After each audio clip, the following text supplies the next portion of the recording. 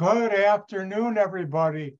Welcome to a wintry Monday afternoon, even though spring this morning sure looked like winter with the snow coming down. I like the special effects. Yeah. Anyways, welcome to Chem 170 with your host, me, Dr. White. Hi, everybody. Notice I'm in a good mood. I'm in a real good mood. Why? Because what all of you did on test number 2. I think the average was about 90, which is quite good. Test number 2, now I can tell you, is usually the hardest test of the semester. I've had classes where the average was 70. Not with you.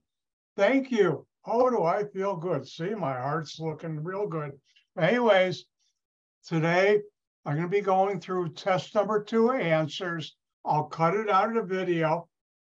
But by tomorrow evening, I will post a private YouTube and I'll send out the URL for that YouTube. So if you're not here today and you want to see the answers to test number 2, or if you want to go look at them again, they'll be available to you.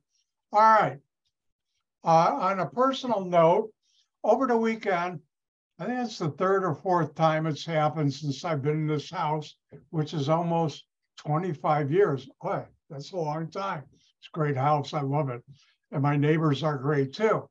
My kitchen sink clogged up. Now, later in the semester, I'll teach you the organic chemistry, how to unclog a sink or a bathroom drain or kitchen sink. But I thought I'd share this with you.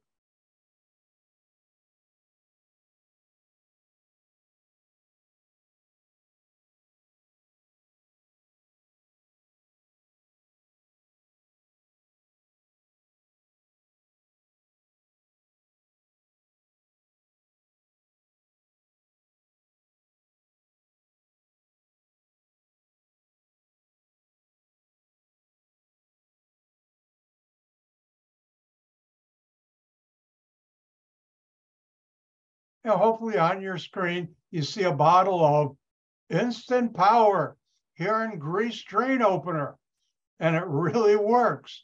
I'll tell you later on the story, but this stuff works like a charm. It's a mixture of KOH, potassium hydroxide, and sodium hydroxide, both bases.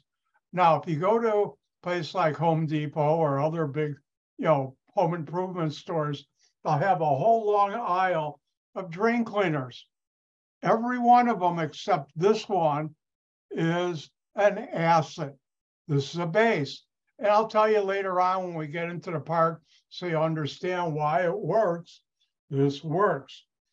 And I've used it 3 or 4 times, and I've had a number of my students, and I tell the story in both general chemistry and Chem 170 over the years have used this stuff, and works like a charm every time. Now, when you buy it, it's the only package or bottle on the whole shelf, length of shelving of drain cleaners that's in a heavy Ziploc plastic bag. On the Ziploc bag, it says in red letters, wear eye goggles and rubber gloves when you use it. Guess what? I do. And the only thing I do differently, like for my kitchen sink, is I've learned where it says let it sit 15 minutes, I give it 45 minutes. But it's important to follow the directions after that to put hot water. Since my kitchen sink is far enough away from my water heater that it takes about a minute or so before the water gets hot, meaning cold water, I grab a bucket and fill it with hot water from my utility sink in my utility room. And I carry it up and I do about 2 of those. And it was totally stopped up, or like 99%. And boom, works like a charm. And my brother-in-laws used it for their bathroom here. I don't have to worry about too much hair loss. It's already gone. But anyways, no, I still have a lot left. But my sister has always had for years a number of dogs in the house that shed and that clogs up their drain in the bathroom. And so this works like a charm. I've had students who have used it. They all tell me it works like a charm. So that's the hair and grease drain cleaner, or hair and grease remover drain cleaner. Use it if you ever need it.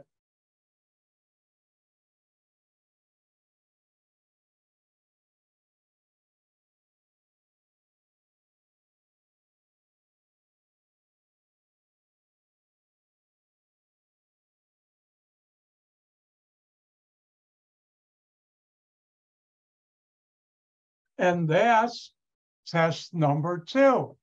Any questions on test number 2?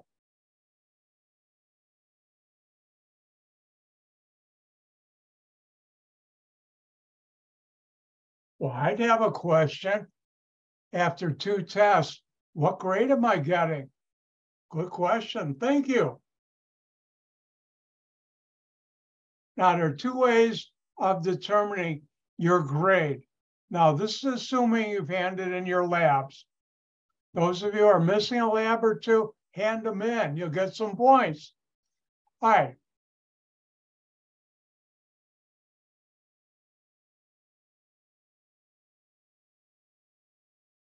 Method number 1.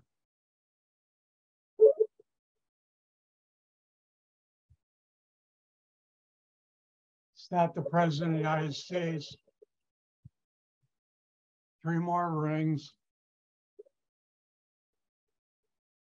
2 more rings until my answer service answers it. 1 more.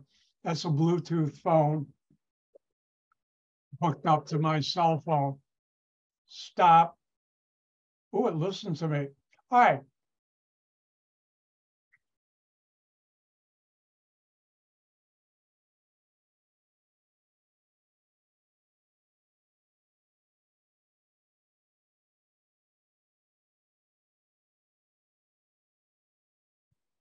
Z equals test number 1 score plus test number 2 divided by 2.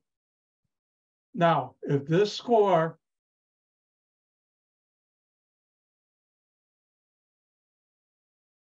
is greater than or equal to 90, you're getting an A right now. If it's 80 to 89, you're getting a B right now. If it's 70 to 79, C, I don't think anybody's lower than that. I don't think anybody's lower than a B, which makes me happy. All right, now there's a method 2.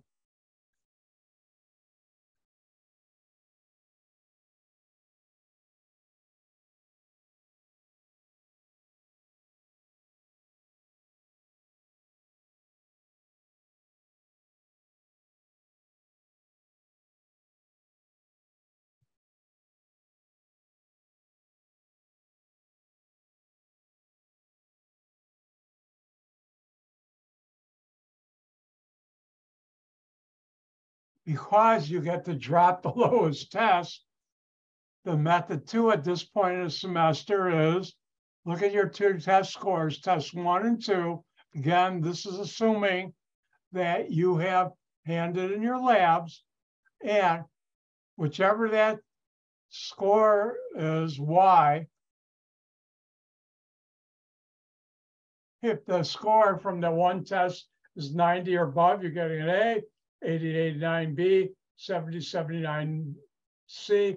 Thank goodness nobody's getting a D or failing. I've had semesters, unfortunately, where 1 or a couple of students are. I try and help them, but there's only so much I can do. And that's your current grade. Now, there's still a lot of points to go. 2 tests, the final, that's about 400 points out of, was it 630, plus your labs. But if you have any question about your grade, always feel free to see me after class or during my office hour, which are Tuesday and Wednesday. 1 second, I gotta do something.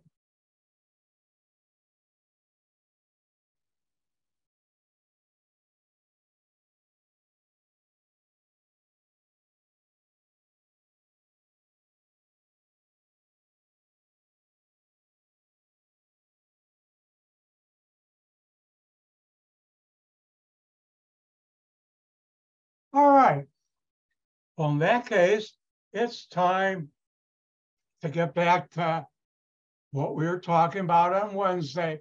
Just to remember, don't forget the lab we did Wednesday, distillation is due this Wednesday. And in labs, you have problems, come to my office hour or ask me after lecture. All right.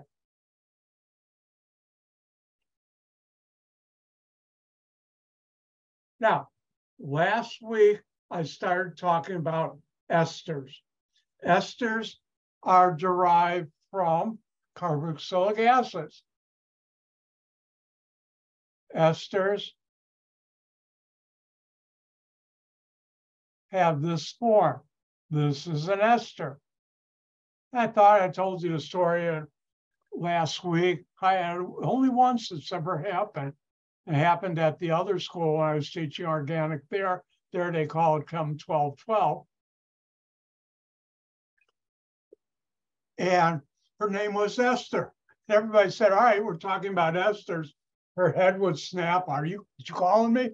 It was funny. She was happy when we were done with esters. All right, so this is an ester. Now, how do you name that? I'll show you, but name the R group bonded to the oxygen of the ester as an alkyl group. Change the name of the carboxylic acid used to make that ester by dropping the IC and the word acid and adding ATE.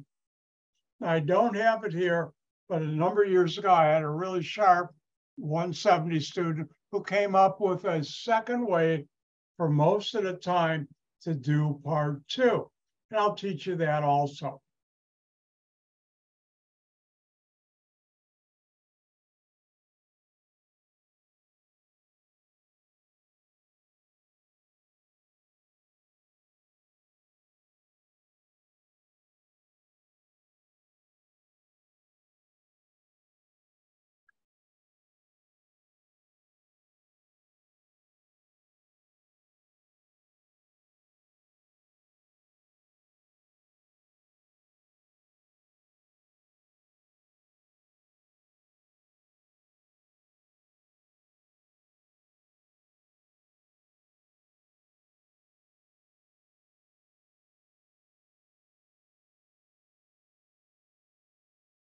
And the question is, give the IUPAC name for the following molecule. How do you do that? Well, you look for what's different. Ooh, what's not carbon, what's not hydrogen? You get your attention like that. And we have carbonyl, oxygen. On the oxygen is R prime. On the carbonyl carbon is R. We have an ester. So how do you do that? This is R prime. What group is that? It's an ethyl group. Now, if this were H, we'd have 1, 2, 3, 4 carbons. That would be butanoic acid.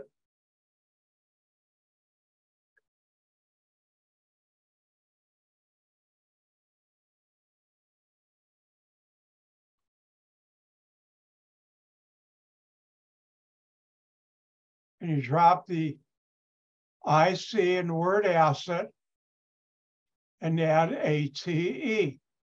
The carbonyl carbon is always going to be 1, so you don't put that down. And that would be ethyl butanoate. Now, what the student I had came up with, except for when R is a benzene ring, this works. And what did the student do? First of all, name R prime as ethyl, an alkyl group in front. Next, how many carbons are in this chain, longest chain with the carbonyl carbon? Butane. And now drop the E at butane and add OATE. And notice you get the same answer, and you should. But this only works when R is not a benzene ring. So let's go through it again. You identify this is an ester, and the carbons attached to the oxygen attached to the carbonyl, R prime, you name as an alkyl group in front, ethyl. And then IUPAC way, which when R is not benzene ring, I wouldn't use, but it works. If R prime was acid, what carboxylic acid would that be? Butanoic acid. Drop the IC and the word acid and add OATE or ATE. Now, the student came up with, if R is not benzene, how many carbons long this chain? 4. Butane, drop the E and add OATE. And that's how you do esters.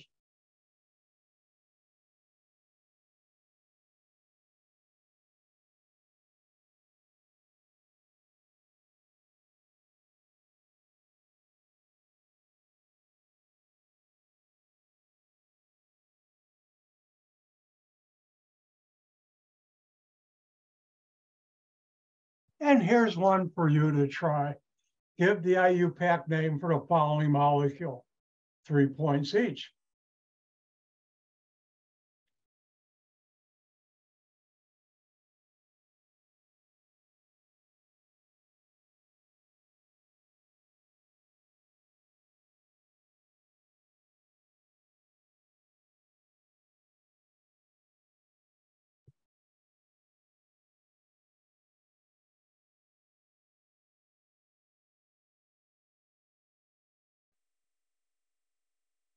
And I usually call this method second part 2A, or you can use the second part the student came up with. I don't take credit for somebody else's work, 2B. And I always say to be or not to be, that's the question. Oh, I did it again.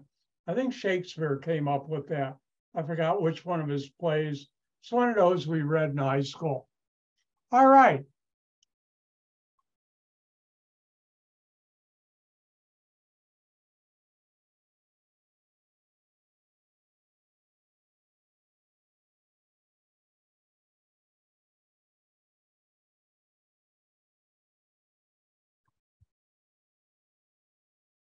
And don't forget to vote when you're done.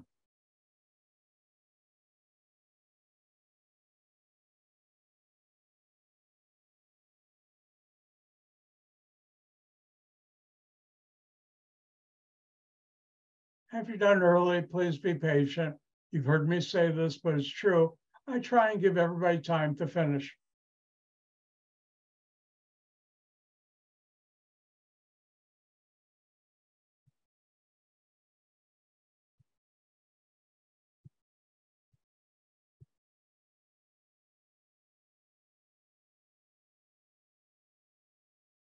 It looks like just about everybody's finished. So let's move on. How do we determine what's the IUPAC name? Look for what's different, what's not carbon, what's not hydrogen. Ooh, carbonyl, oxygen. On that carbonyl, carbons I'll call R prime. On my carbonyl, I have carbons, and this is an ester. And now, what's the R prime? You put that in first. That's an alkyl group. That's a methyl. And then I'll use the 2B, or not 2B. Oh, I'm sorry. Can't help myself. I think it's wired into my brain. But anyways, 1, 2, 3, 4, 5. Pentane. Drop the E, add OATE. The carbonyl carbon is always number 1, but you don't put that number. And that's methyl pentanoate. Say that 5 times quickly. No, you don't have to. Now, don't tell anybody, but as a special gift to you, I will not ask you to name esters with substituents on R, because it gets pretty interesting. Let me show you.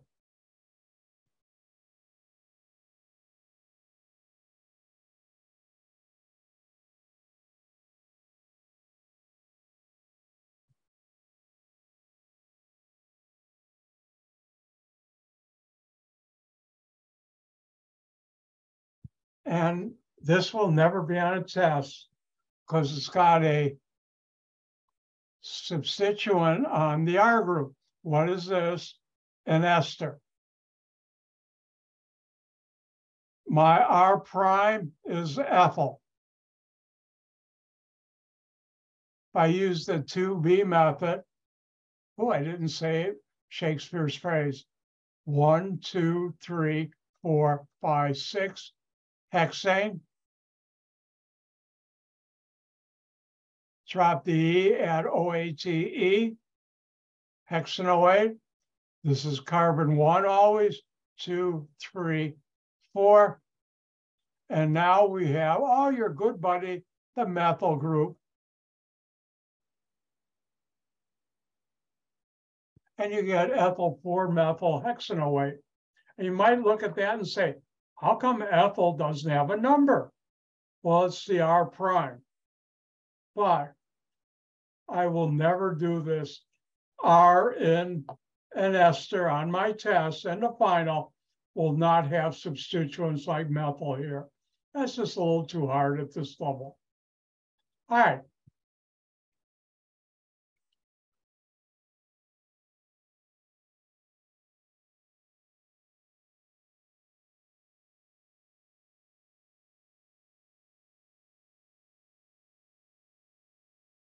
And the question would be, give the IUPAC name for the following molecule. How do you do that? You look at this, and this one I'll do. Well, I'm being selfish. No, I'll share later on. You know I do. And what's different? What's not carbon? What's not hydrogen? Got my attention. Carbonyl, oxygen, the oxygen. I have R prime. On the carbonyl carbon, I have R. Oh, it's a benzene ring. You can't use method 2B. Why? Well, there's no longest chain. It's a benzene ring. So how do you do that? R prime is the alkyl group it is, and that's isopropyl.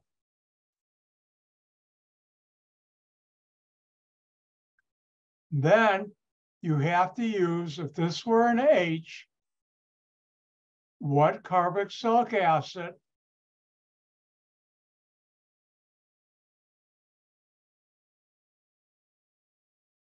would, in other words, would be used to make that benzoic acid. You drop the IC and the word acid.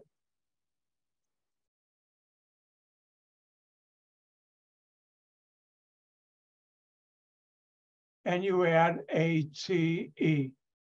So this is isopropyl benzoate. One thing I should tell you, if you look at a lot of the things you purchase with ingredients labels, especially cosmetics and personal care items, if you look at the ingredients, I'll teach you more during the semester, you see something with a name with ATE or OATE ending, it's an ester a lot of the times. And a lot of your cosmetics and your skin creams use a lot of esters. If I look at the clock, it's about time to take a break. So we will, but do come back afterward. When we come back, I'll tell you a very personal story where Dr. White was a very, very bad person. Bad Dr. White. So you're going to have to come back to find out.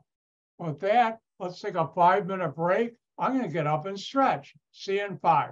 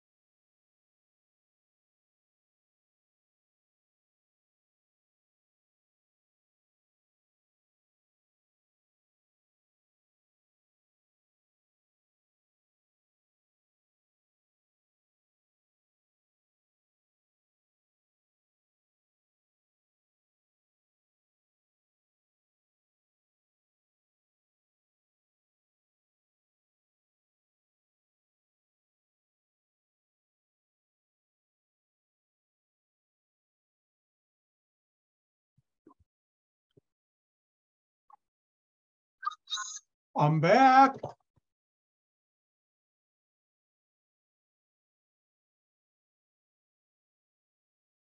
All right, we were talking about esters, and I just showed you how to do an ester when R is a benzene ring. So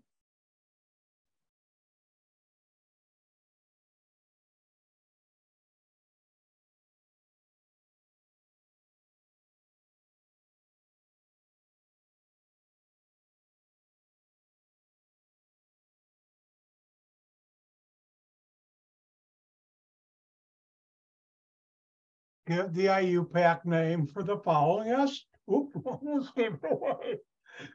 For the following molecule. Oops.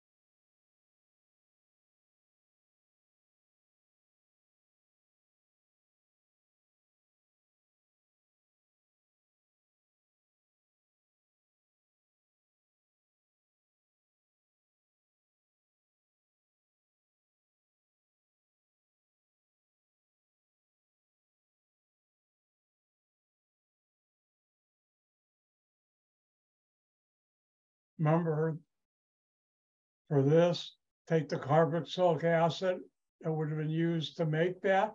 If R prime was H, drop the IC in the word acid and add ATE.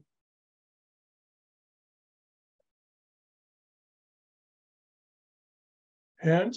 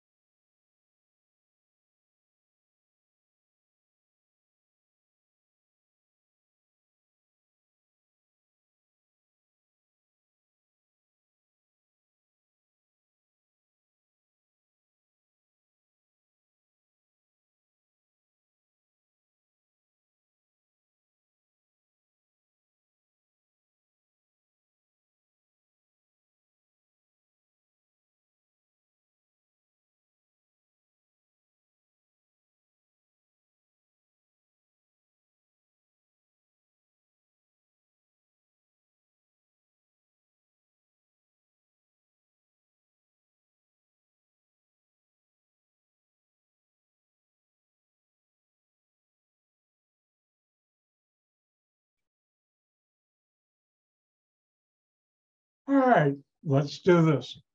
What's different? What's not carbon? What's not hydrogen? Carbonyl, oxygen. Here we have R prime. Here we have a benzene ring, but I'll call that R. And we have an ester. Name R prime is the alkyl group it is. T or tert-butyl. I'm going to be a lazy organic chemist, and we call it T-butyl. And then this part, benzoic acid,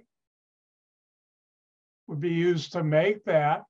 Drop the IC, the word acid, add ATE, and that's T-butyl benzoate. And that's how you do esters. Now, one thing I've held off on doing, yes, I did, was talk about the nomenclature of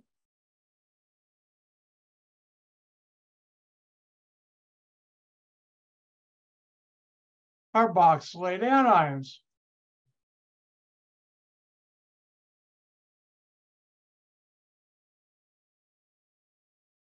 And one of these centuries, I'll write a slide. I'm lazy, I haven't. But how do you name carboxylate anions?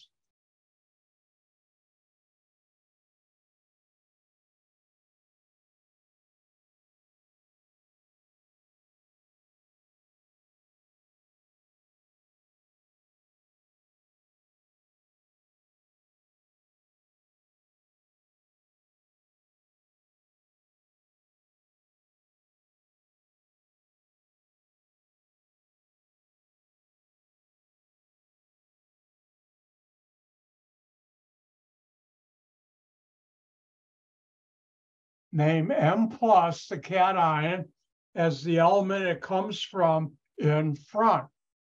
And then 2,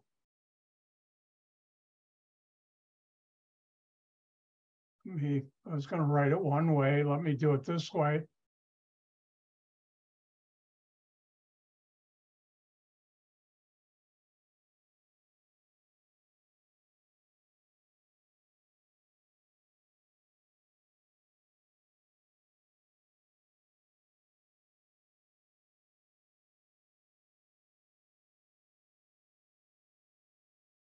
Use 2A or 2B, or not to be, that's going to go anyway, but use 2A or B2 from ester nomenclature. So how does this work?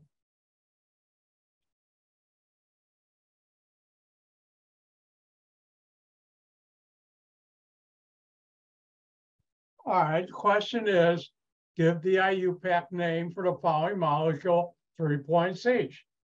What's different? Ooh, carbonyl, oxygen here, but it's an anion with a cation. And I have carbons here. And this is a carboxylate anion.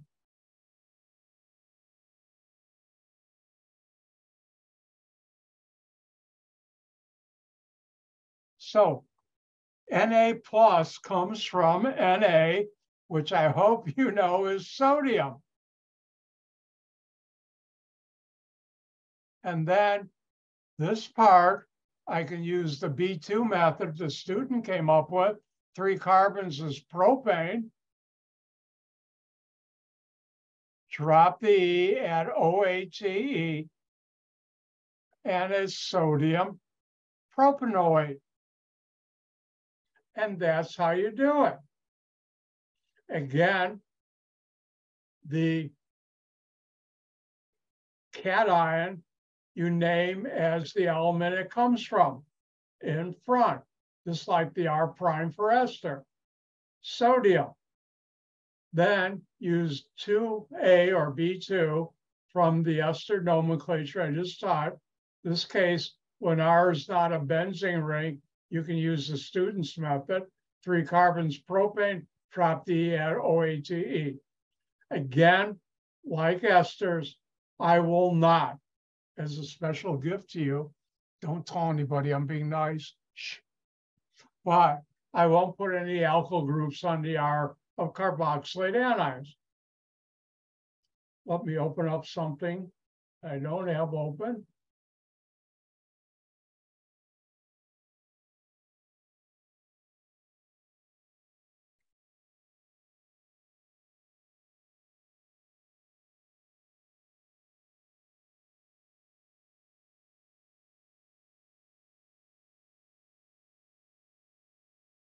Everybody see the periodic table? I use this for Chem 112 in general chemistry because it doesn't have names on there.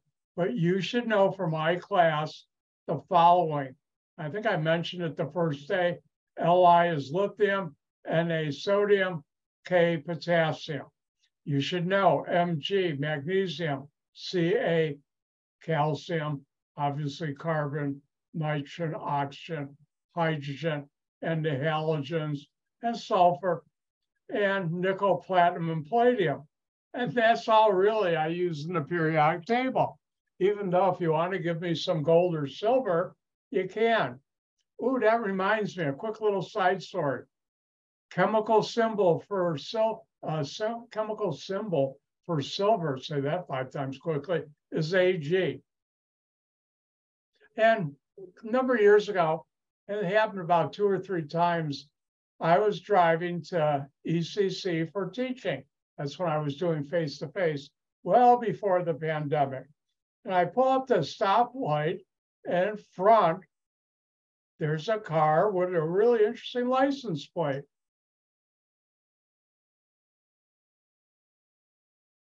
And the license plate was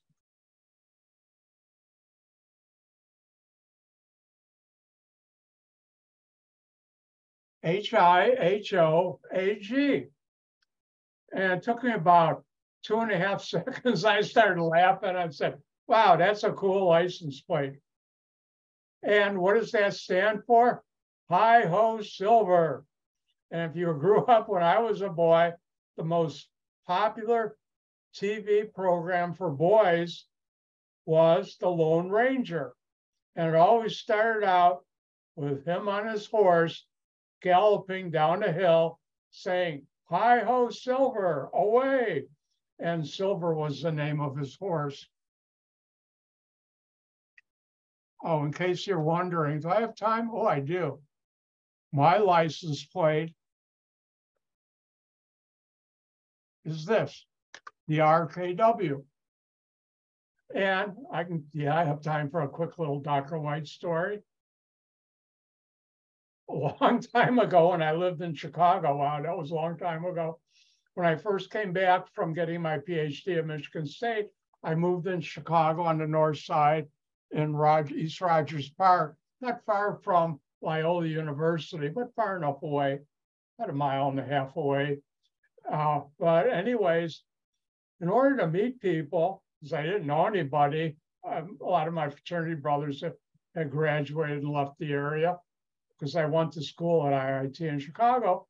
But to meet people where I was living, and I had an apartment 2 blocks from the lake, that was nice. But anyways, Lake Michigan, I said, I'm going to join the Democratic Party and help out. And I became a precinct captain. I got to meet everybody on the block where I live, square block, which we had like 800 voters. There was a lot of people. And after I'd been doing that a while, someone asked me, could you help out this one guy? He had been appointed to finish out a term for state representative, and he was running now to get elected for the first time. And his name is Lee. I won't use his last name. And I said, how can I help? He said, well, are you up for a really bad job? And I said, sure, I can do anything within reason. And he said, well, the 4 or 5 weeks before the election, I should be at the L stops in our district at about 6:30 in the morning, handing out flyers, or I should have 4 people with me handing out flyers. And could you organize that? And the next thing he said was, can you call me about 5:30 or so every morning to make sure I'm up and getting there? I said, sure, I'm an early morning riser. I'm usually up by 5 a.m. So 5:30, 5:45 to make a phone call, no problem. To organize, at that point, I was a section head of process and product development at AXO. At that point, I'd already been working. I had just been appointed section head of process and product development North America.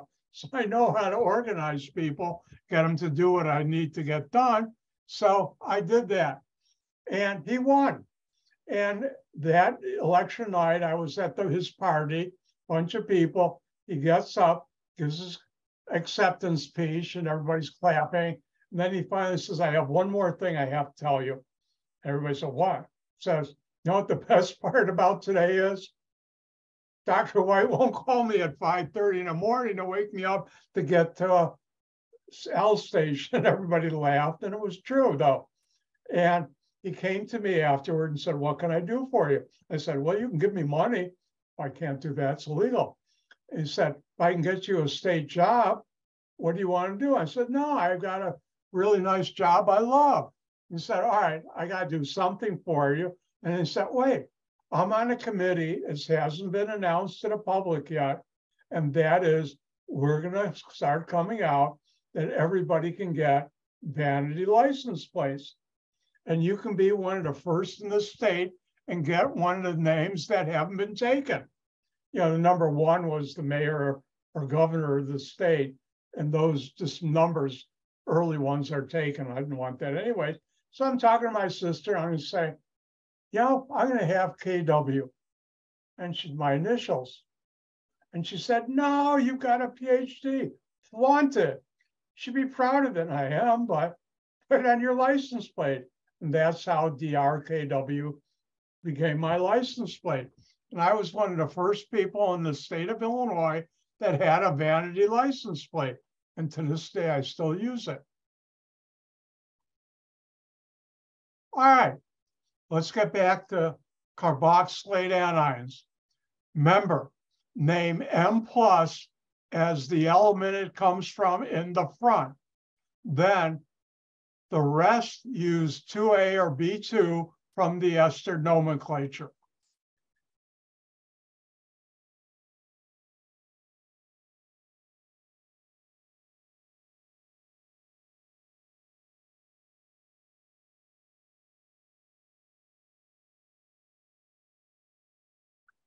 And here's one for you to do.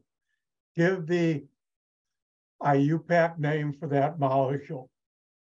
I hope you enjoyed my stories. It's been an interesting life I've had.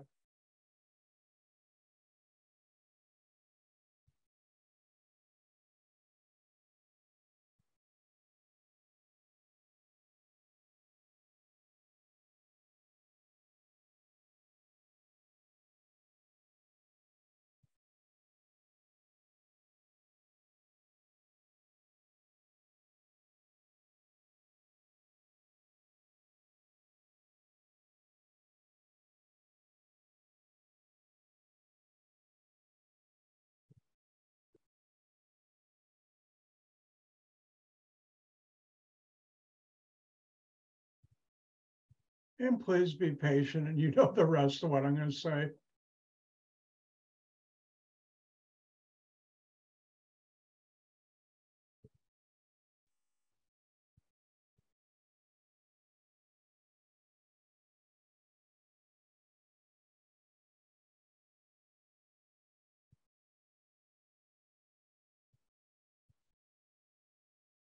I'm looking over here. I don't know if you can see it. I don't think you can. Can you see untitled poll box on your screen over to the left? I didn't think you could, but I can. That tells me how many people have said yes, so I can wait until most of you are done. And I will.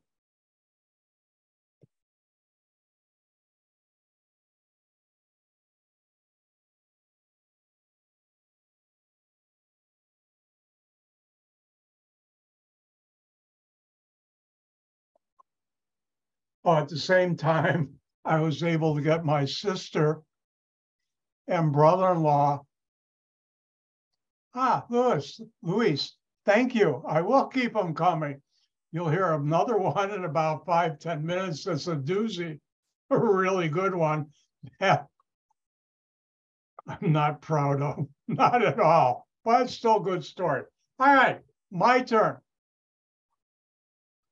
How do we name this? Look for what's different. What's not carbon? What's not hydrogen? You know, get your attention like that. Oh, I've got a carbonyl. On that carbonyl, remember carbon double bond to oxygen. This is an oxygen with a negative charge, and lithium is a cation. I'll put as M plus. Carbon's here. This is a carboxylate anion.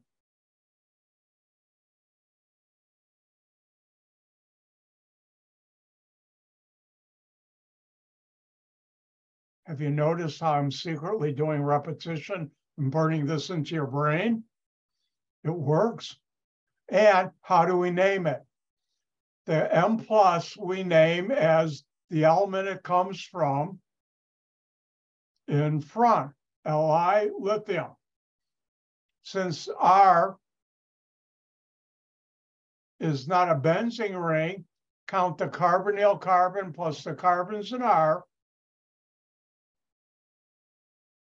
and that would be, name it as the alkane you would have used to make that, drop the E, add OATE,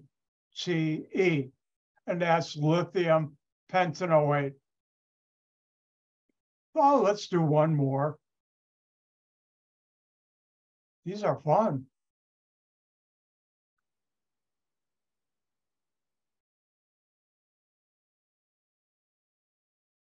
And that's a benzene ring.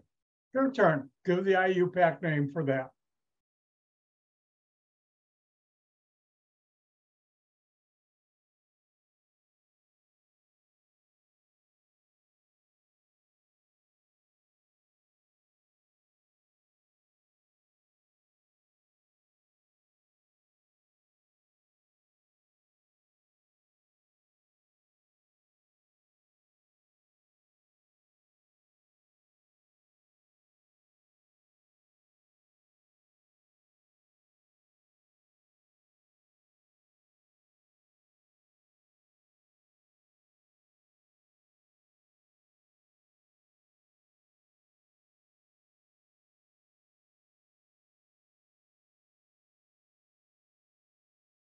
In case you forgot, remember here, for our benzene, drop the IC in, the word acid, and you put ATE in there.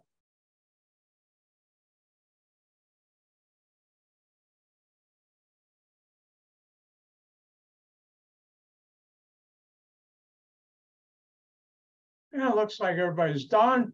So I'm going to do it. What do we have here that's different? Carbonyl. Oxygen with a negative charge. Ooh, a sodium cation. I'll do M plus and R. Now, this is a carboxylate anion.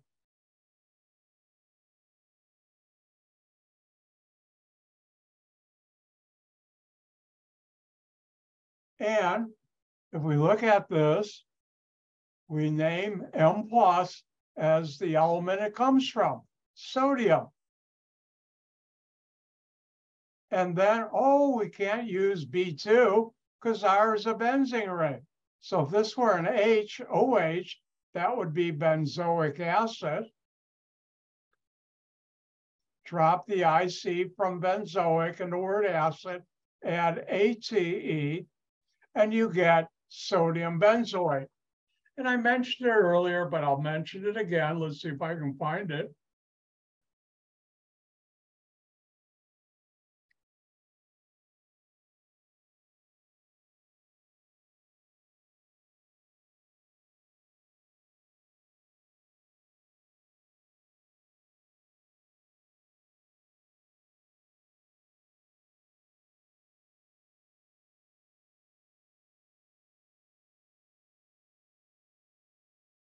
And if you notice on your screen, let me make sure it's on your screen.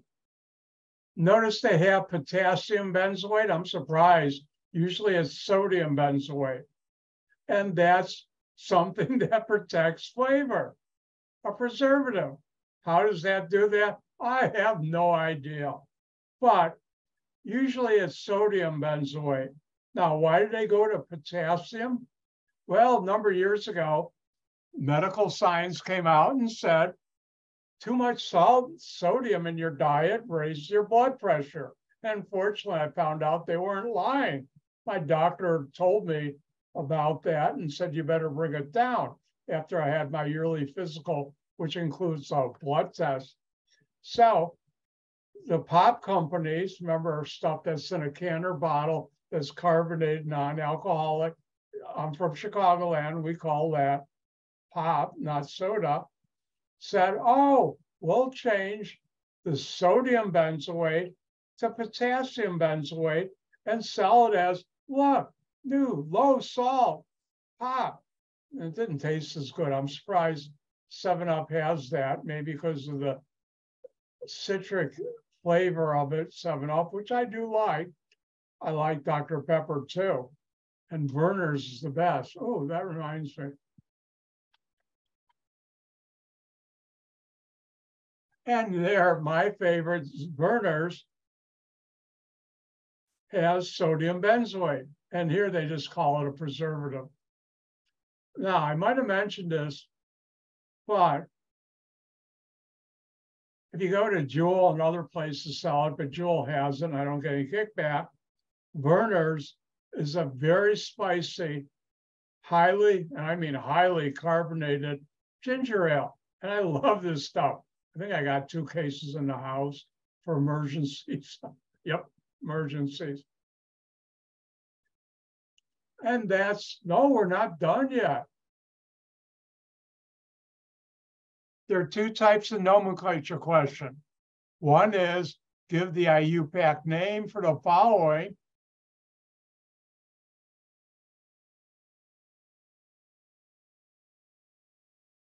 And the other is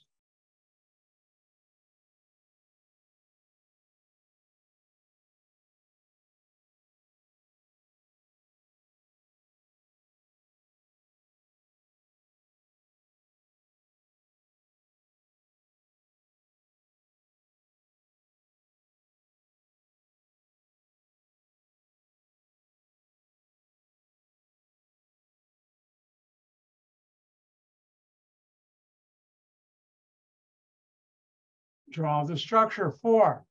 Now, how do you do that? As with all organic names, you start from the right and move left. OAT ending, that can either be an ester or a carboxylate anion.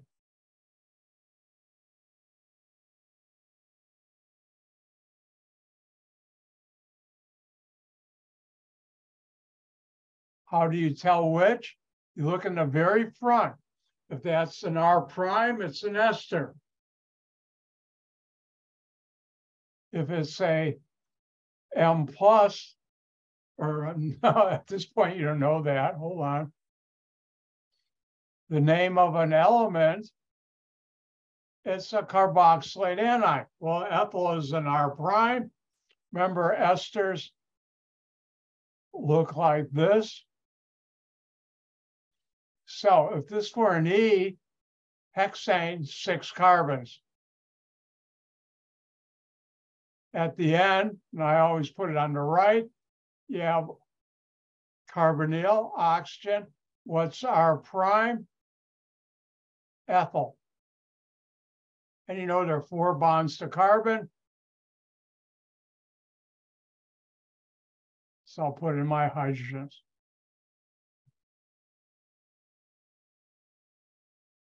Let me do one more, then I'll let you have some fun.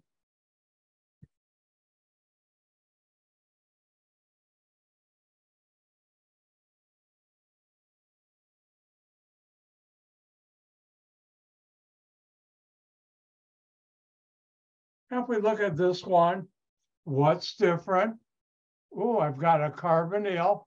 I always like to write. Sorry about that. I draw structures before I think of what the heck I'm saying. Bad habit.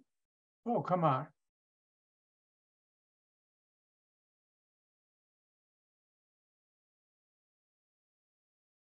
That won't be the last time this semester I'll do it. And let's do this one.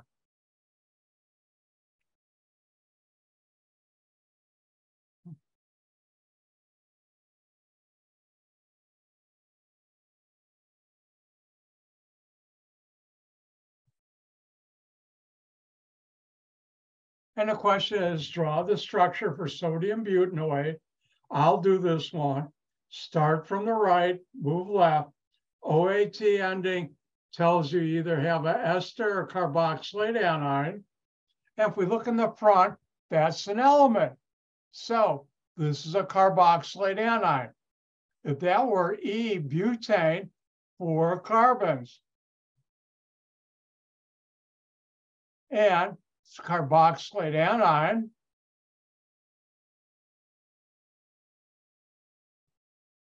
And what's M plus? Sodium cation. Oops.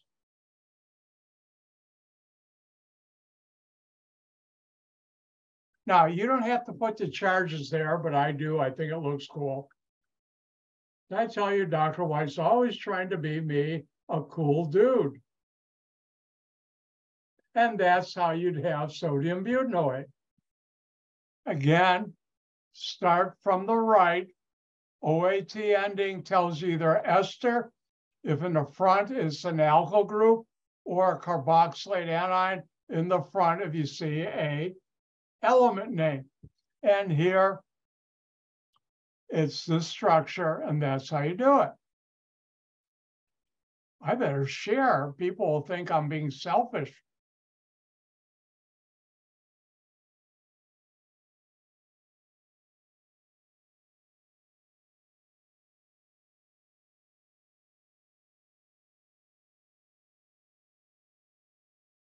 And it's your turn. Draw the structure for isopropyl octanoate.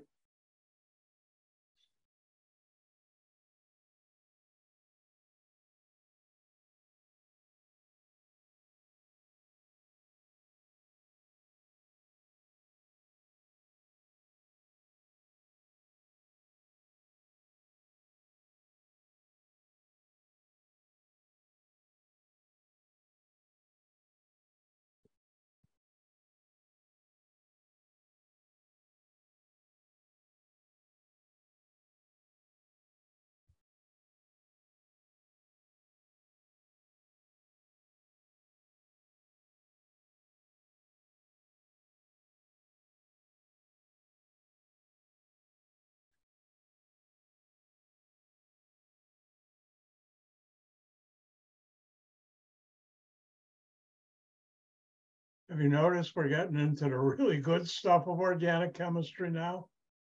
Now, at the beginning it was bad, but this is just more juicy and fun. And yes, I work with carboxylate anions, and I also work with, excuse me, esters. In fact, a number of key molecules I had to make for my PhD thesis were esters.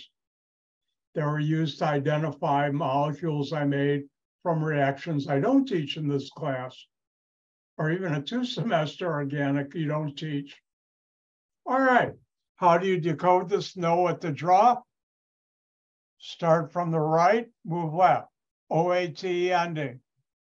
That can be a ester if you have an R prime in front, or a carboxylate anion if you have an element in front. Well, isopropyl is a R prime. If OATE ending were E, octane, 8 carbons,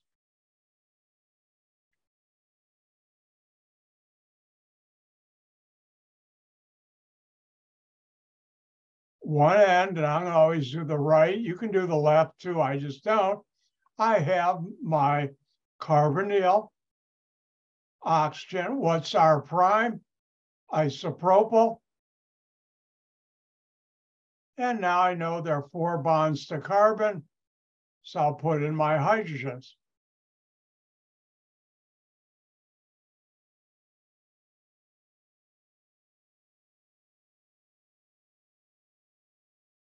And there you have isopropyl octanoate. Oh, let's do another one.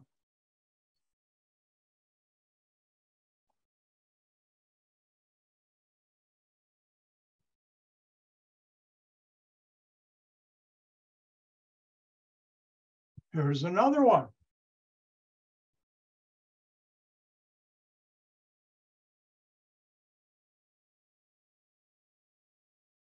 And remember, I haven't said this in a while.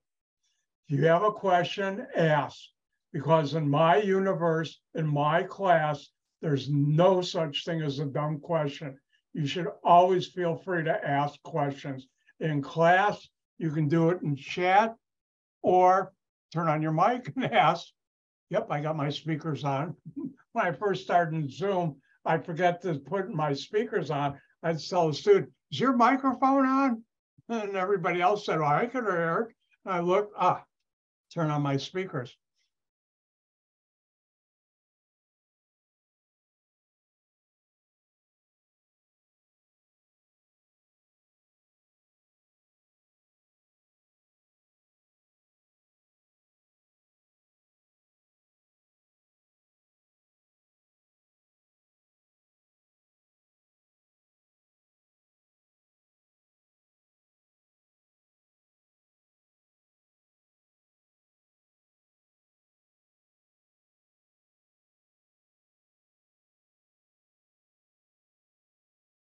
I think everybody's done, so I'll do it.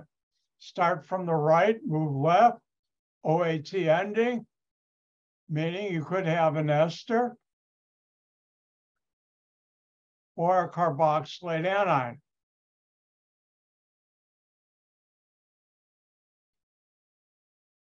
Since I have an R prime in front, it's an ester.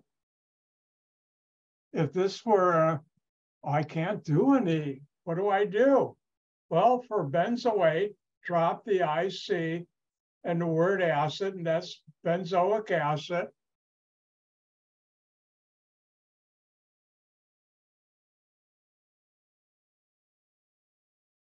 But instead of having an H here, we have the R prime. What is that? Methyl. Oh, brain freeze.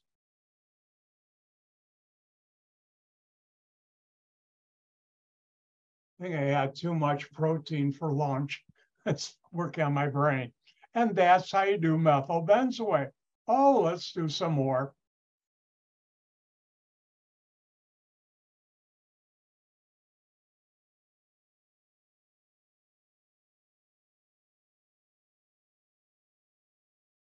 It's potassium 1S, I think. Did I tell you I was always first down in a spelling bee? Hold on, this is going to be bothering me.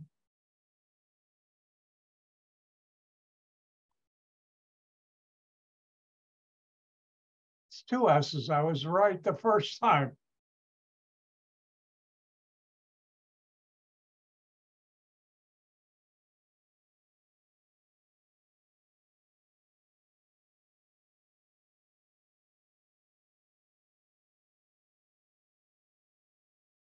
Sorry about that, but sometimes spelling is not my cup of tea.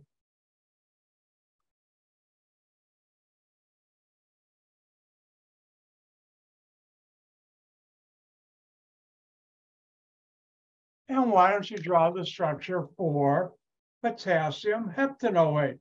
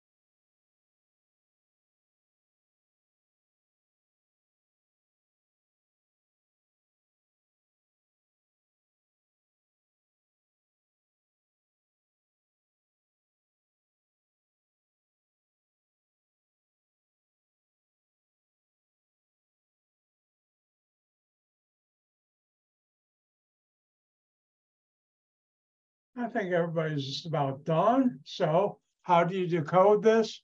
Know what to draw. Start from the right, move left.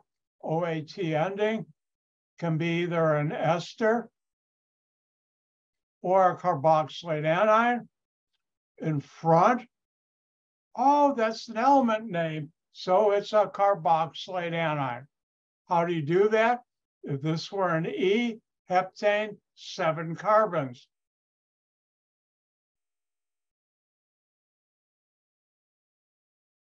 At one end, and I'm going to always do the right, you can do the left, I have my carboxylate anion. What's M plus? Potassium. And then there's 4 bonds to carbon, so I can put in my hydrogens.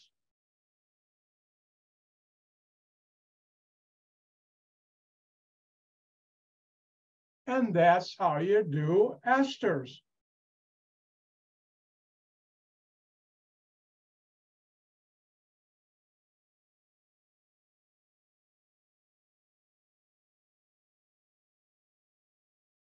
Now, oh, I forgot, hold on, time out.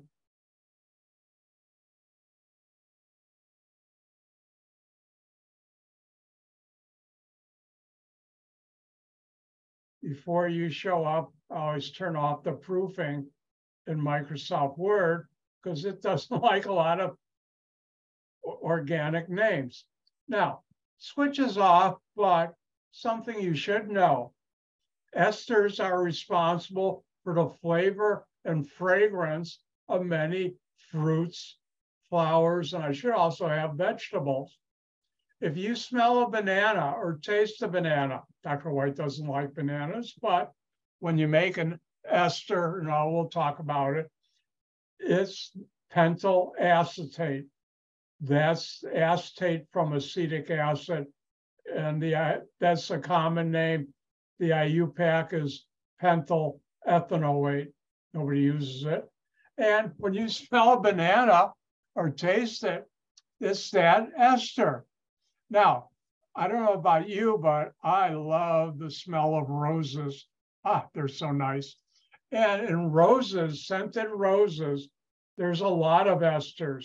And here's some of them that have been identified.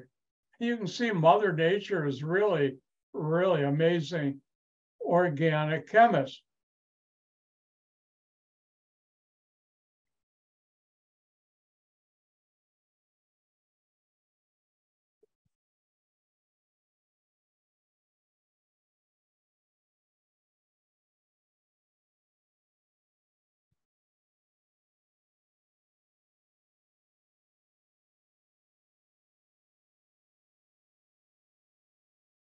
If you look in Wikipedia, which is pretty accurate for organic chemistry and chemistry in general, you can see all these different esters in nature.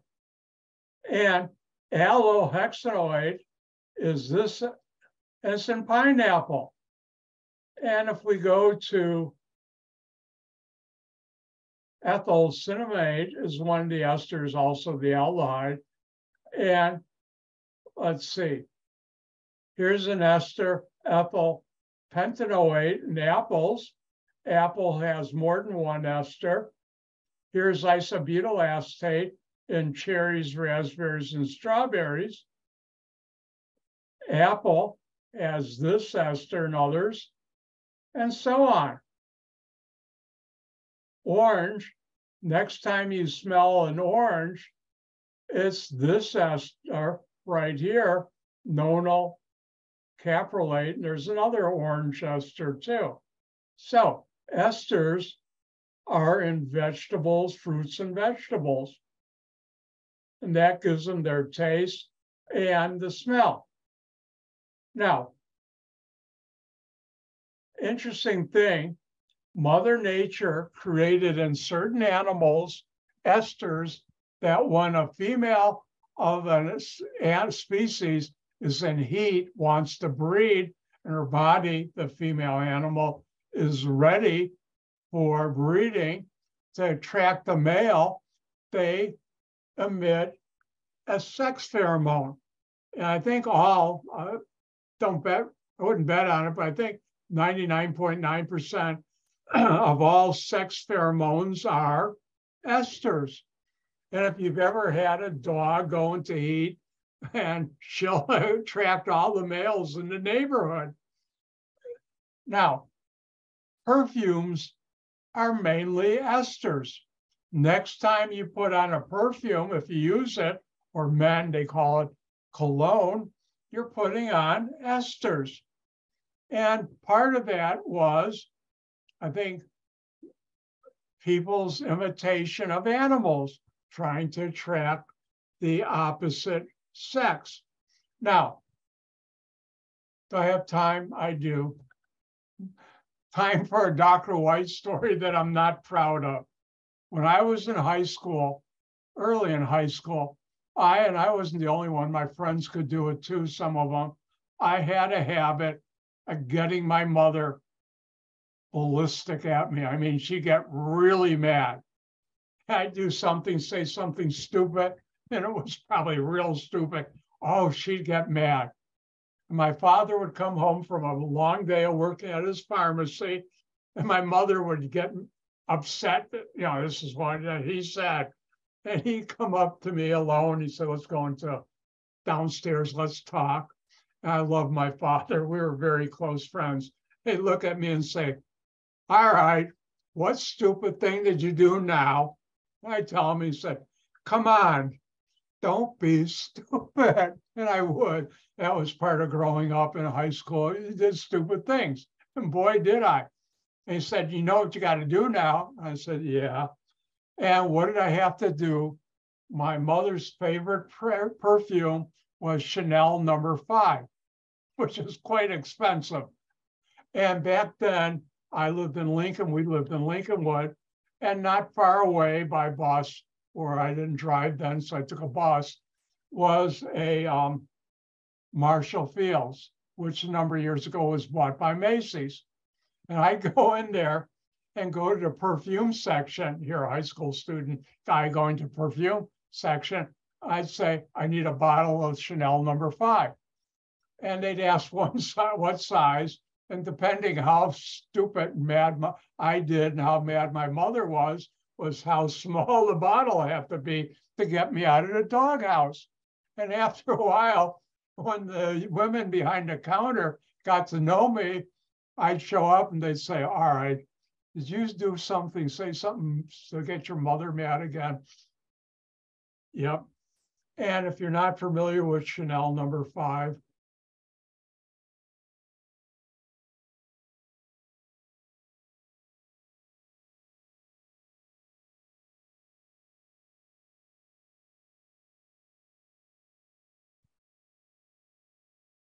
and if you notice on your screen, a big bottle was cheaper then, but it was still big. It's $160. Back then, I could get by smaller ones like this. It was still expensive. I had a part-time job in high school. I learned finally, keep your mouth shut. Don't get your mother mad at you because it costs money. But it was funny. The women there got to know me quite well. All right. Hope you enjoyed that. Now it's funny. Back then it wasn't. It was expensive. Now, let's go back to sex pheromones. Over the years, people have been trying to find, is there a sex pheromone for humans? And so far, the answer is no. But every once in a while, you'll hear on the radio, oh, the scientists found a sex pheromone. And the last time, I think it was about 5-6 years ago, some scientists at some school found that male sweat attracted females, women. And obviously the answer is probably not, because I don't think how many men go to a supermarket or a big box store and buy sweat smelling cologne. No, but they still try. And they also market it on TV. If you look, and they got one, I can't think of the name, but it used to be Axe, and before that, Canoe. And you'd see a commercial, some nerdy guy put on some of this cologne and then walk out, and all these beautiful women jump him. And the thought process they're trying to make you think is, this is a sex pheromone, you put it on, and it'll attract beautiful women. Probably not, but who knows? I've been on places where I've been in meetings or something, and some person has so much cologne on, some guy, I better not light a match near him, he'll catch fire. Because usually they're in ethanol or in alcohol. All right.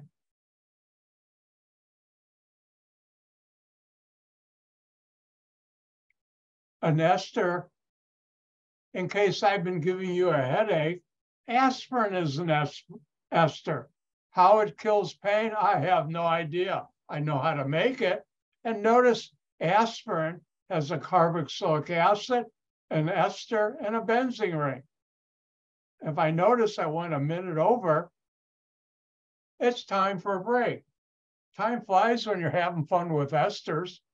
And let's take a 5-minute break. Come back in about 5 minutes from now.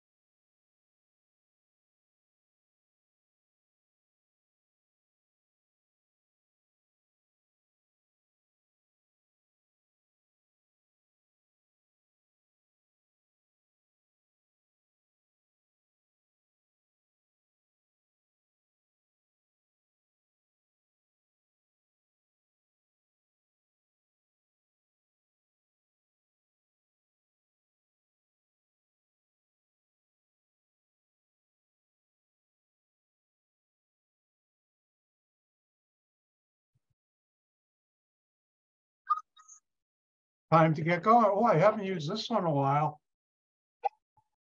Time to get going. Time to get comfortable in my chair too. All right.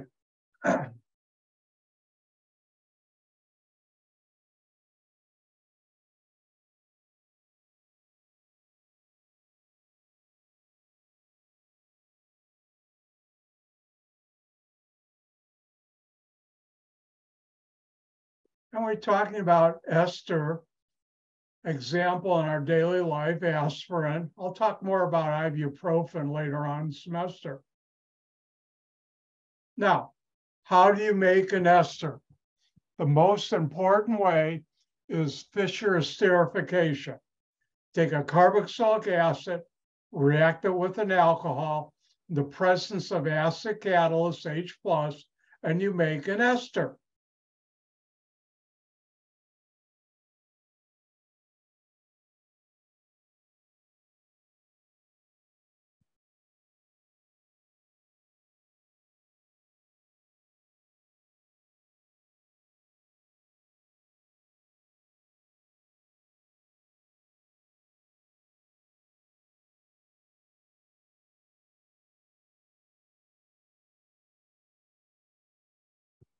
And the carbon in R prime with the hydroxyl group is the carbon in R prime in the ester bonded to this oxygen. The carbon in R prime of the alcohol with the hydroxyl group is the carbon in R prime bonded to the oxygen, the ester.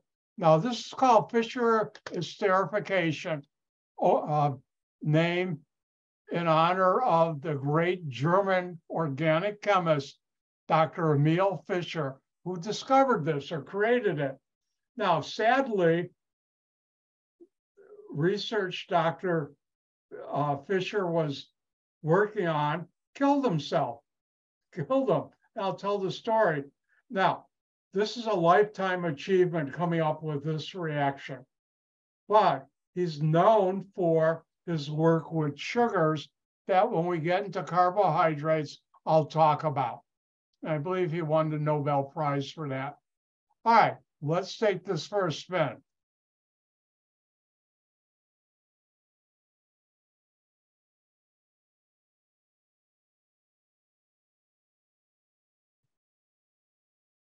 I like that. Let's take this for a spin.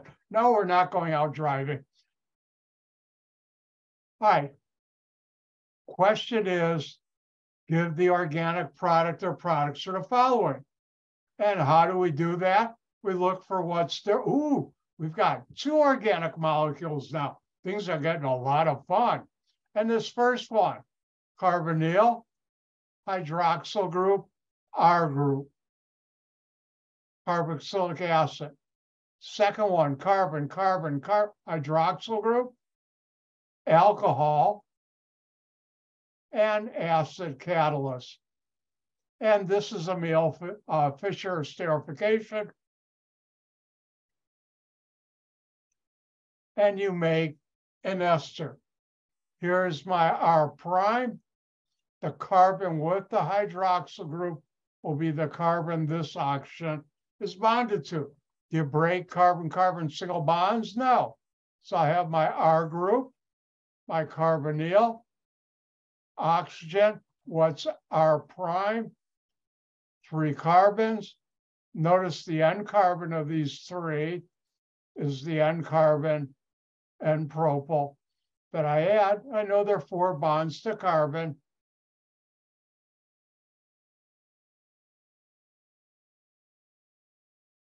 And that's the ester I made. And I should say esterification and making different esters and other compounds is in organic chemistry. Perfume organic chemists are the most lucrative, highly paid in the United States, not the world. In fact, I tried to be one, but my background and research experience wasn't what they were looking for. And I got into industry and other places, which I was quite happy with, still am.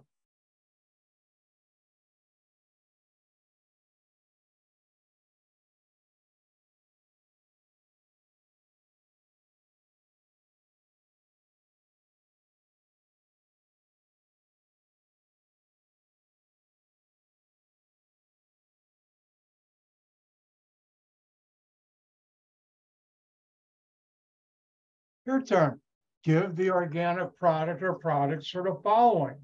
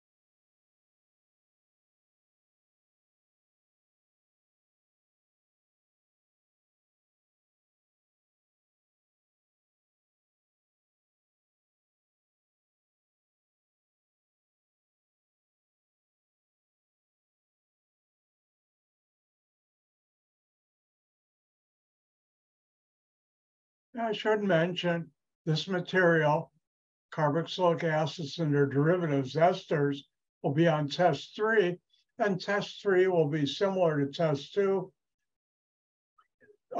General knowledge, like what functional group do you smell from flowers, esters, nomenclature, and reactions.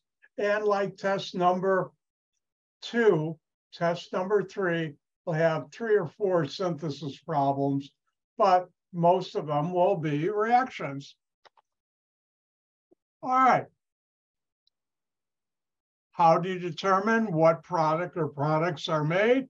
You look for what's different. This first one, carbonyl, hydroxyl carbons, carboxylic acid.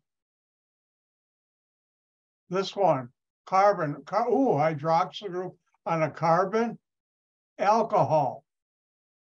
And then H+ acid catalyst. For this one, usually use sulfuric acid. And what do you get? You make an ester. So what's R prime? Remember, the carbon with the hydroxyl group is the carbon this oxygen is bonded to. So my R group are my carbons here. I have my carbonyl. That's where all the fun is.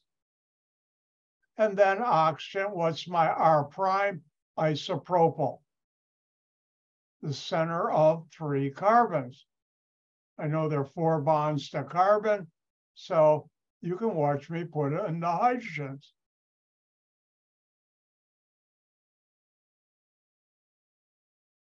And that's the ester you make. Oh, let's try one more.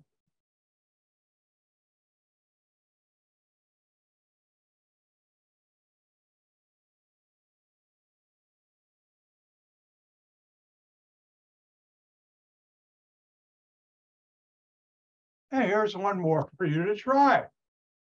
Give the organic product or products for the following. Now, I will tell you, a benzene ring alone will not react with an alcohol plus acid. A benzene ring, even though it's a functional group, will not react with alcohol and acid. But other things do.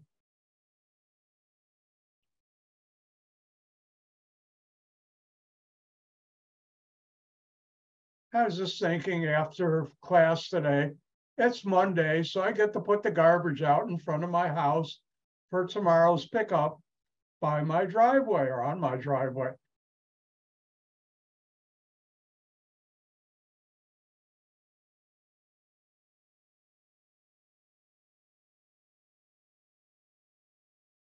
Oh, the joys of owning a home. And it is.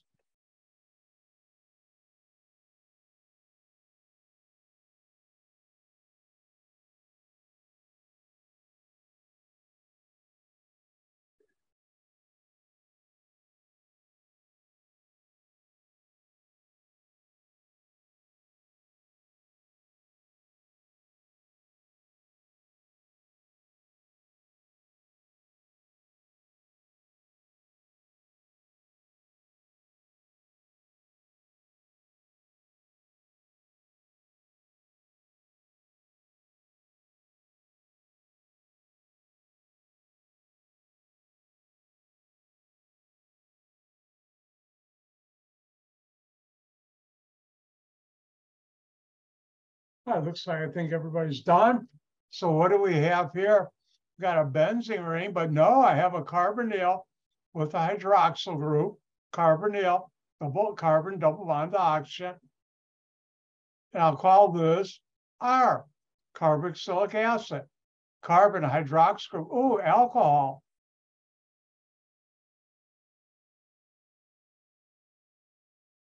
Hold on. That looked awful. Let's clean it up.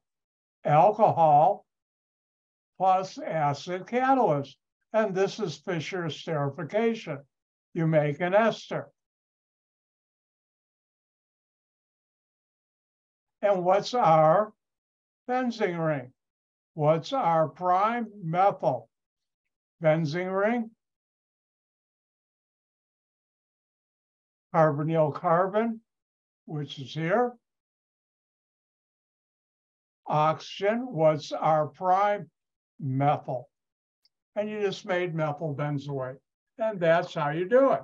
But on test number 3, there'll be some synthesis problems. So let's do one.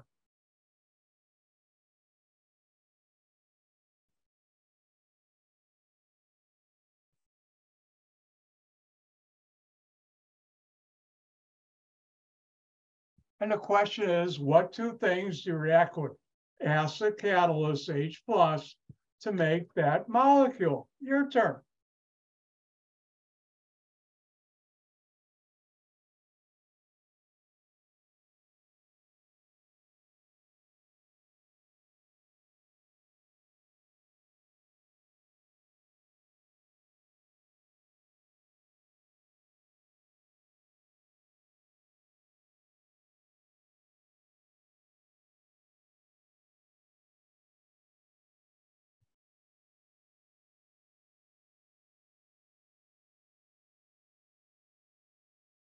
And this is the fun part of organic chemistry, synthesis.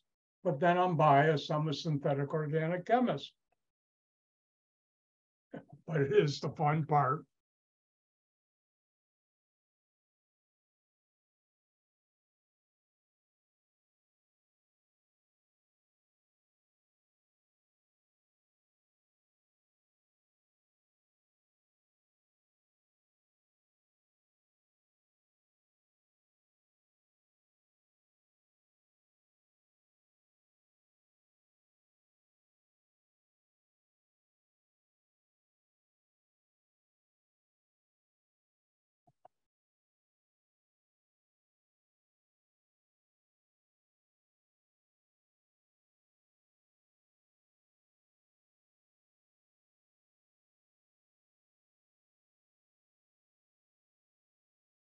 All right. So how do you determine what two things you react with acid catalyst to make this molecule? You look for what's different. Ooh, what's not carbon, carbonyl, or hydrogen. And I have carbonyl, carbon double bond oxygen. That carbonyl carbon has an oxygen. Carbon's here, I'll call R prime. Carbon's here. And I have an ester. And how do you make an ester? You start with a carboxylic acid plus an alcohol and acid catalyst, which we have. What's R? This. What's R prime? Also ethyl. So R is 2 carbons. Then I'll have my carbonyl of the carboxylic acid. So this carboxylic acid, propanoic acid, plus R prime is ethyl. And I have ethanol. If you react propanoic acid with ethanol acid catalyst, you'll make ethyl propanoate. Oh, let's do one more. I'm on a roll here.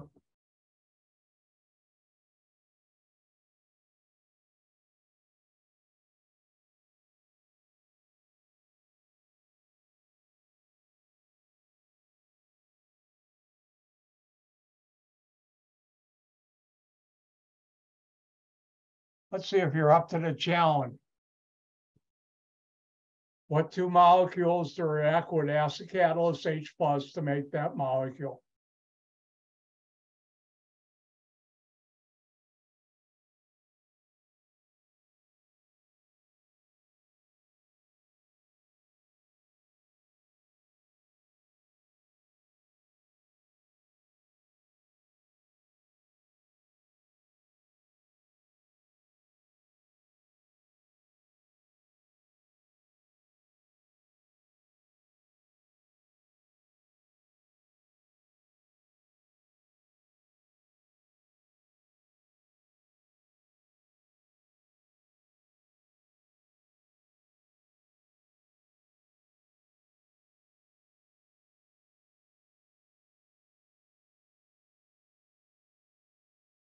This one's a little tougher, but let's see if you're up to it. The challenge. Can you do it? I hope so.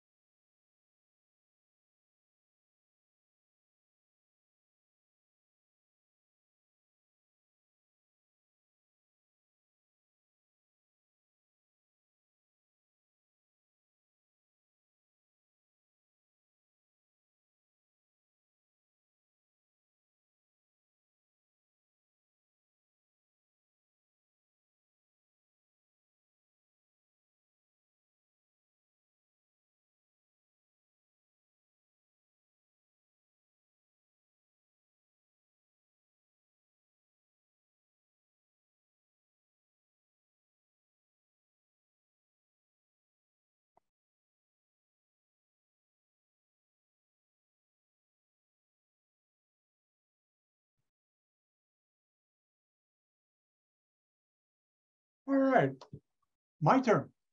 If we look at what are we reacting, two things. What are we making? What's different? Carbonyl, oxygen. On the oxygen, I have carbons, benzene ring, but I'll call that R prime. On the carbonyl carbon, I have benzene ring, I'll call that R. And what do we have? An ester. And how do we make an ester?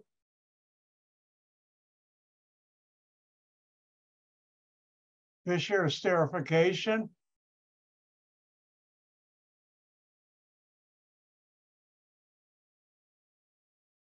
Carboxylic acid plus an alcohol and acid catalyst. What's the carboxylic acid? R is a benzene ring. Benzoic acid. What's the alcohol? R is a benzene ring. Phenol. God, it's the worst looking phenol. Hold on, don't look. I can do better, I hope.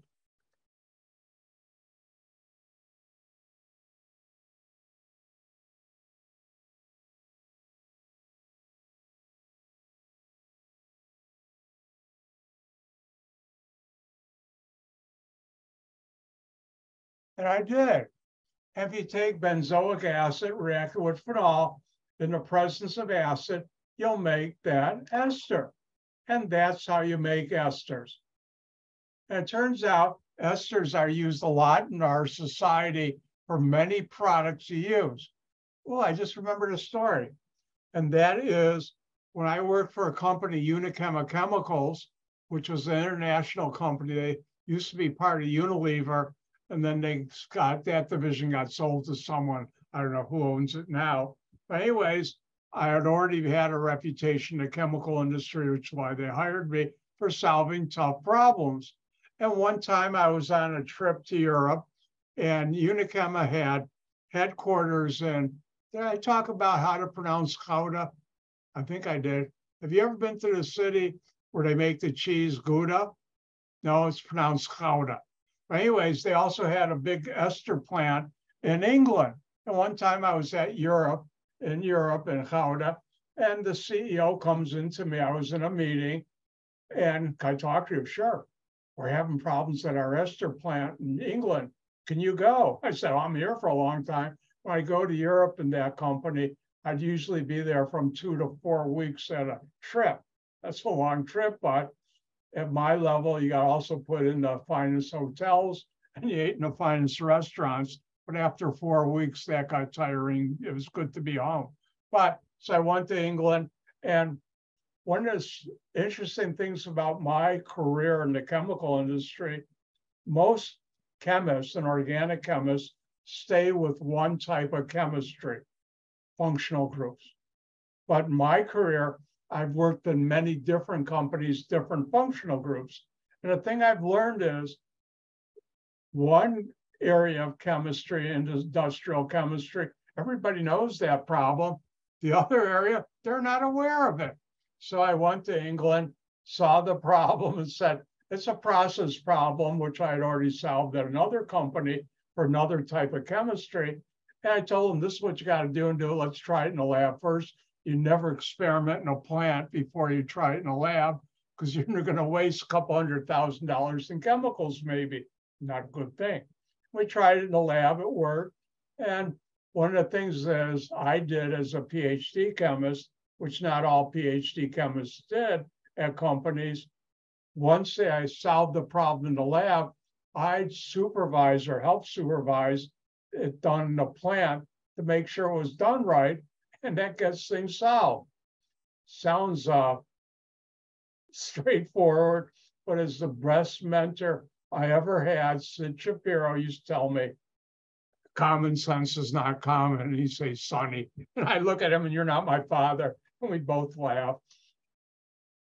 Don't call me Sonny. You'd always do it anyways. So let's move on. If you have the book, which you don't have to, we don't have time for mechanisms. I can show you, but we don't.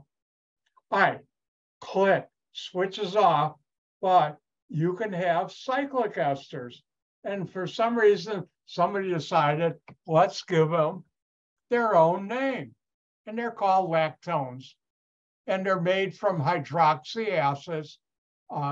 See page 303. Let me show you real quick.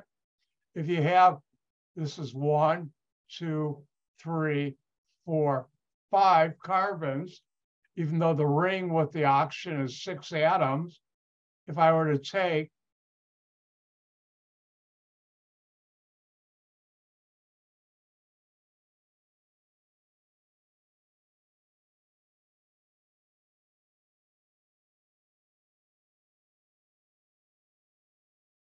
this hydroxy acid, react it with acid catalyst and heat. I don't put it on the slide, but you got to heat it up too. You'll make that lactone. Click, switches off. This will never be on a test, but lactones are used in our society. Now, once you have esters, what can you do with them? Well, ester acid hydrolysis or hydrolysis acid hydrolysis of an ester. And that's where you take an ester, react it with water and acid or acid and water, and you get back the carboxylic acid plus the alcohol you would have used to make that ester. And let me rewrite it in a prettier way. I don't know about prettier.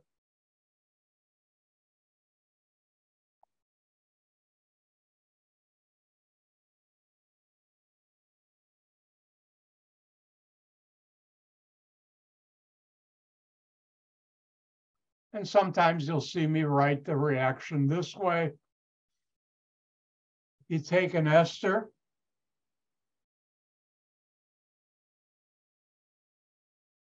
and react it with acid and water. Water, acid, doesn't matter which goes first. You get back the carboxylic acid plus the alcohol you would have used to make that ester, which means the carbon with the oxygen R prime is the carbon with the hydrox group in the ester. I'll say that again in slow motion.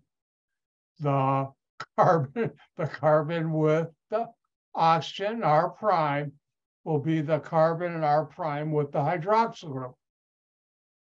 Now, before we go through an example of this, this turns out to be a very important reaction. We say that about all reactions, but this one we'll come back to. Why?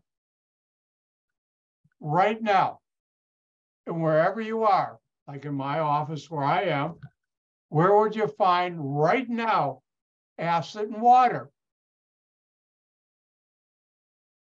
Time's up. In your stomach. Your stomach has acid. Yep. Thank you, Charles. Your stomach has acid and water. You notice I've been drinking water all afternoon, which is a good thing. Supposed to get about, 8 glasses a day to keep you healthy. And guess what? Dr. White likes being healthy. It turns out, and I'll teach you this later in the semester, all fats and oils that you consume are esters. And your body, your stomach, breaks it down by acid hydrolysis of the ester. The ester reaction I'm showing you now.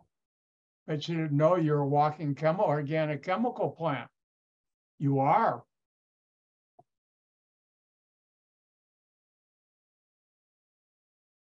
All right.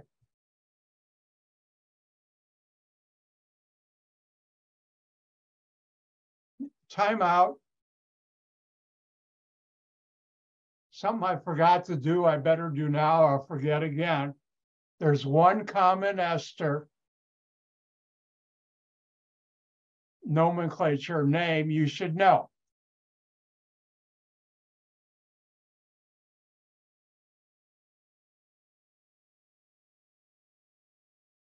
And that's this one. The IUPAC name, which nobody ever uses, is ethyl. That's my R prime. 2 carbons, ethane, drop the E, ethanoate.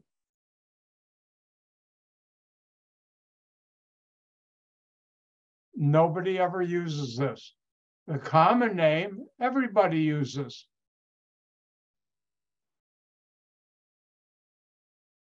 And R prime is ethyl.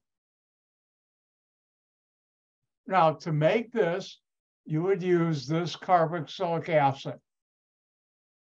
Remember the IUPAC, drop the IC in the acid from the word, the carboxylic acid, and add ATE. Well, the common name, which hopefully you remember for test 3, hint, is acetic acid. So I'll drop the IC in the word acid, and the common name, ethyl acetate. And you should know on a test, if I ask, draw the structure of ethyl acetate, it's this structure right here. And you should also know ethyl acetate is one of the 2 molecules used as nail polish remover. You should know ethyl acetate has this structure, and it's one of the 2 molecules used as nail polish remover.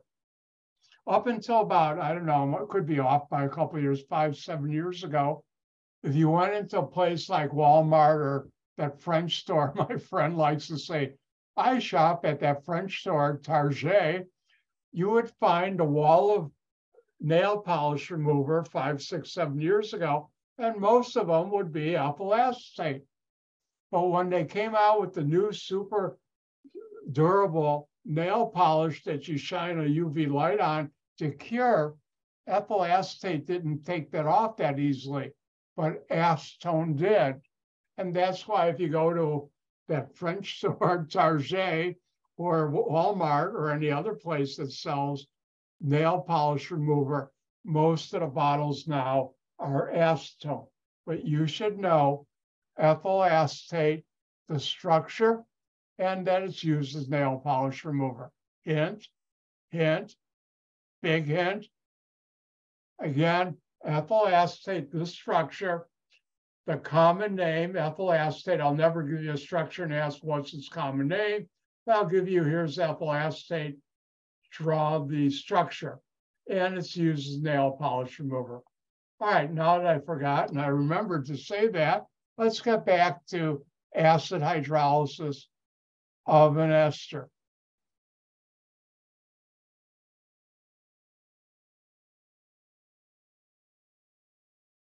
And now we return to our regular broadcast program. Oh, it's Bad Humor Monday.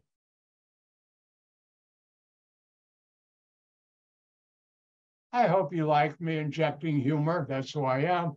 How'd you like an instructor that says, hi, now we will talk about acid hydrolysis of an ester. I'm already asleep. That's not me. All right, let's do this reaction. What would be the two products you would get when you react this molecule with acid and water, or water and acid? What's different in this molecule? Ooh, carbonyl, oxygen, carbons here I'll call R prime, carbons on my carbonyl, carbon double bond oxygen carbon, I'll call R. So this is R, this is R prime, this is an ester. And if I react it with acid and water, like what's going on in your stomach, if you had, say, French fries or potato chip, you know, the good stuff in life, have fats and oils in it, you'll get back the carboxylic acid plus the alcohol you would have used to make that ester. So what's R? 2 carbons. And I'll have this carboxylic acid. What's R prime? Isopropyl. Remember, the carbon with the oxygen, the ester, will be the carbon with the hydroxyl group in the alcohol. Well, 3 carbons, center carbon, isopropyl.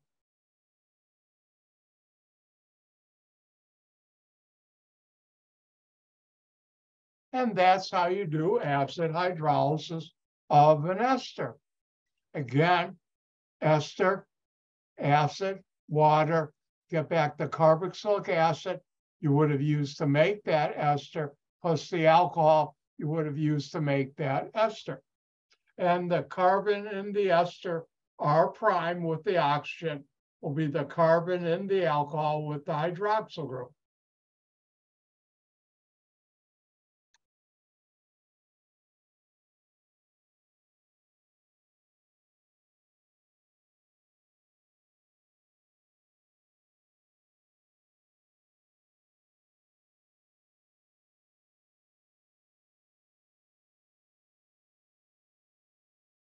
On a test, I'll be nice. I'll put that plus sign to let you know you get 2 products. I don't have to, but shh, don't tell anybody I'm being nice, ruin my image around here. I'll have to come in and bring my bullwhip. Oh, I forgot, my bullwhip died a while ago. Over the years, I've always been into unusual weapons. I know how to use nunchucks. They've saved my life a couple of times, many, many years ago. I know how to use a boomerang, make it come back, and I know how to crack a long bullwhip. Why? Because it's fun to do.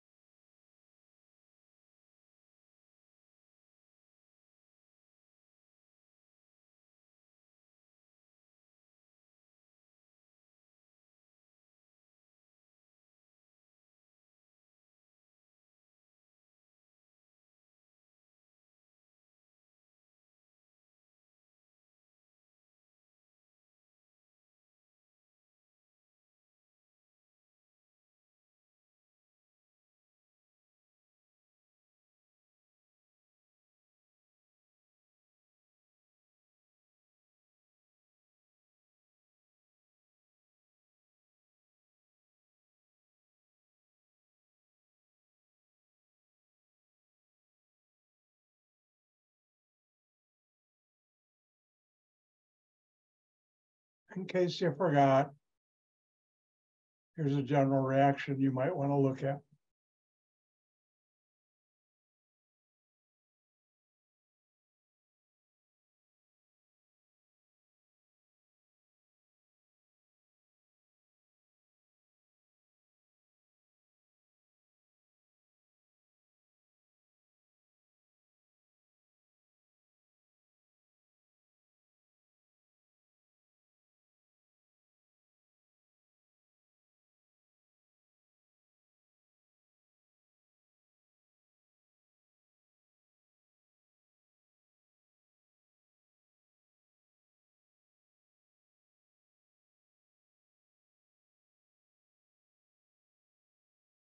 All right, let's take a look.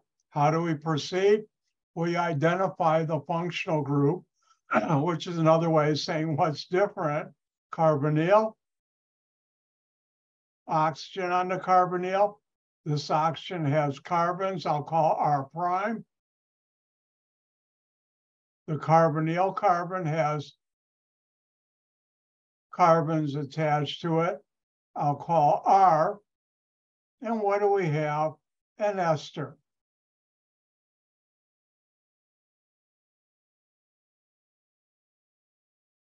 Acid and water, you get back the carboxylic acid you would have used to make that ester plus the alcohol. So now that I know what I'm supposed to make, R is this carbonyl hydroxyl group, this carboxylic acid.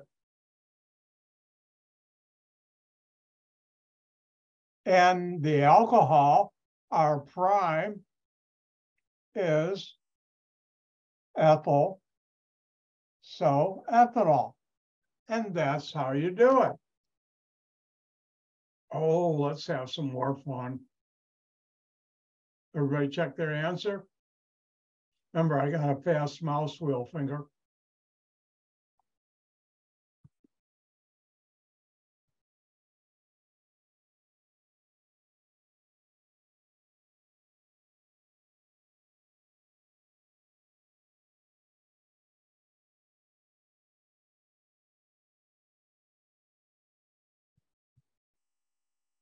And one of the things you'll learn later in the semester, Mother Nature makes a lot of esters that organic chemists do this reaction to make carboxylic acids and alcohols. In fact, I worked, and I'll talk about it when we get to that chapter, fats and oils.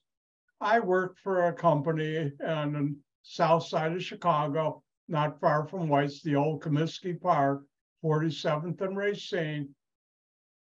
We used to make carboxylic acids from esters to the tune of about 2 to 3 million pounds a week. Yes, 2 to 3 million pounds a week. That's a lot. Oh, I forgot to do something. Sorry. There we go.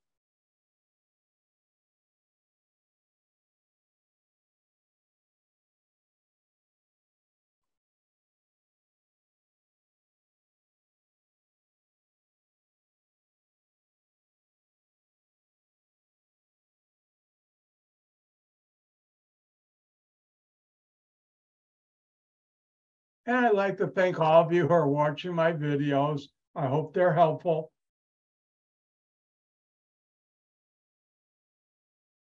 I think a lot of people aren't part of the class watch them because I have X people in the class and they're like X times 3 views or 4.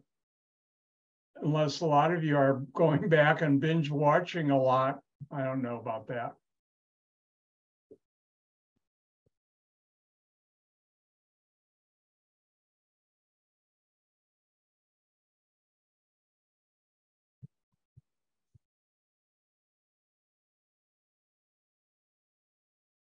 And hopefully you all turned your clocks, let's see, spring forward. My clock house, I think I have about 14 clocks I have to change. You know, things like my oven, my microwave, my coffee maker, or actually it's my tea maker, but it's a coffee maker that I only make tea in. And I have a clock in my utility room, an extra clock, one in my garage, my car. Wow, I have a lot of clocks. In fact, on Saturday, I waited until I started about 4 or 5 Saturday afternoon, said, nah, I don't feel like doing it when I get up in the morning Sunday. I'm not going to stay up that late, like 2 in the morning. So I start early. All right, let's do this. What are the 2 things you make when you react this molecule with acid and water? And what's different? Carbonyl. Oxygen. On the oxygen, well, I have a benzene ring, but benzene alone will not react with acid and water. So that's this R prime. On the carbonyl carbon, I have a methyl group. I'll call R. Oops. And what do we have? We have an ester.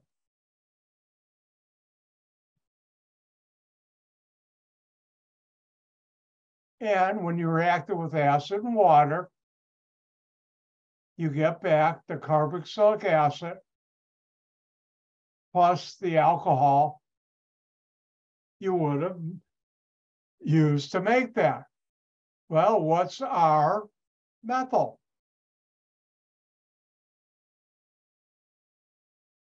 What's our prime? Benzene ring. So you got phenol. And there you go. Oh, let's sneak one more in.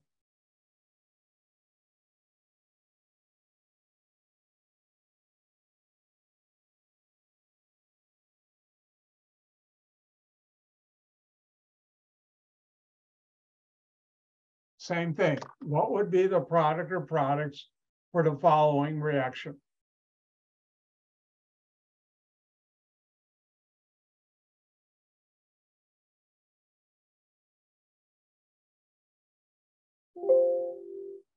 Uh-oh.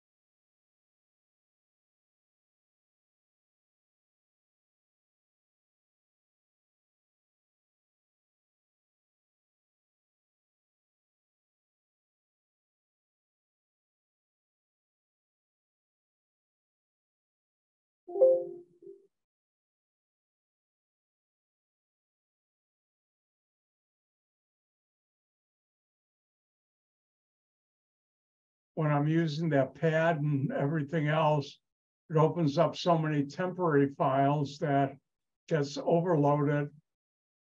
And then I have to do what I have to do. And I did. Got to close Word and reopen it.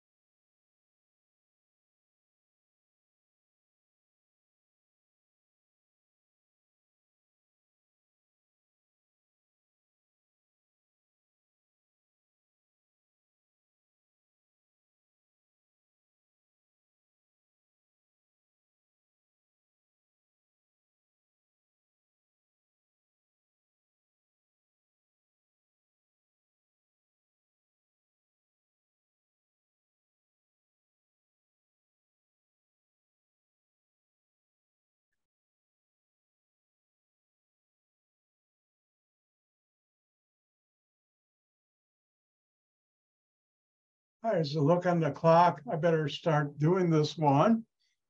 So, question is, what's different here? What functional group am I reacting acid and water with? And the answer is an ester. This wasn't the one I gave you. I'm sorry. Was this the one I gave you? Somebody give me a thumbs thank you. All right.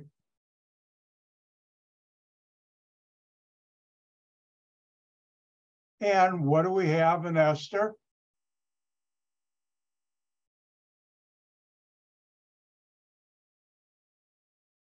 And what do you get? You get back the carboxylic acid plus the alcohol you would have used to make that ester. R is methyl, R prime is ethyl.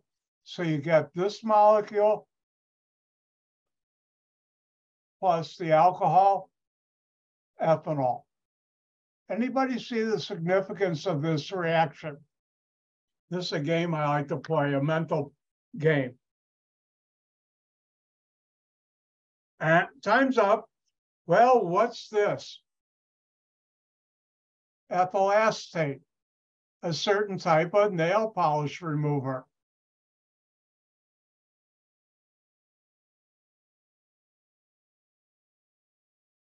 What's this? Acetic acid. In water, that's vinegar. What's this? Ethanol, the active ingredient in vodka. If you were ever on a desert island and you're stranded and you wanted to have a salad and a good stiff drink, you had no salad dressing, acetic acid, vinegar, you had no ethanol, but you just happened for some reason to have nail polish reacted with acid and water, you could make your own acetic acid, your own vinegar, your own ethanol, distill them apart, and you'd be happy. And with that, I'm done for today. Remember, Tuesday, I have office hours, Wednesday too. If you need help, stop by. Remember, a lab is due this Wednesday. Hand in your labs. With that, remember, in Yiddish, kein gesund means go in health. And the pandemic really, I don't think is over. And the news I heard last night, there's still a lot of people dying in Illinois and the United States from COVID. I still wear my mask when I go out. But with that, I'll say, kein gesund, goodbye. I stole that from Beverly Hillbillies Granny. Bye now.